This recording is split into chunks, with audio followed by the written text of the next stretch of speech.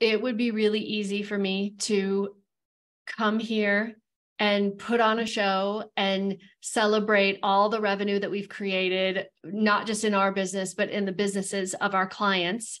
And while I'm so proud of that and so grateful for the reality of those things, the real celebration for me is more about the truth of authenticity.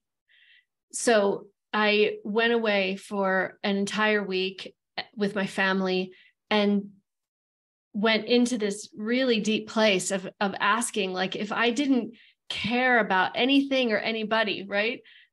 What would I do? Would I be doing something different?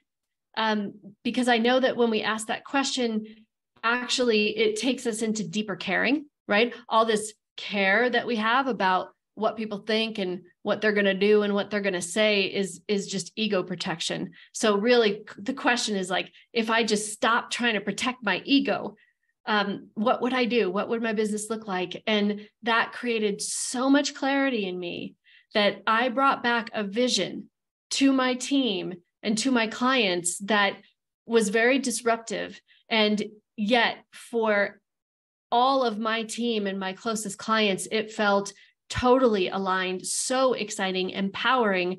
And for some of my clients, not at all. They could not vibrate at that frequency.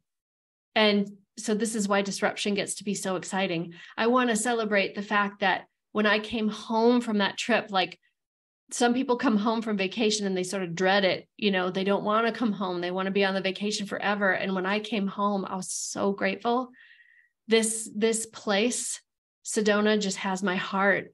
I love it so much. And I can't wait to come back, even as wonderful as the vacation has been.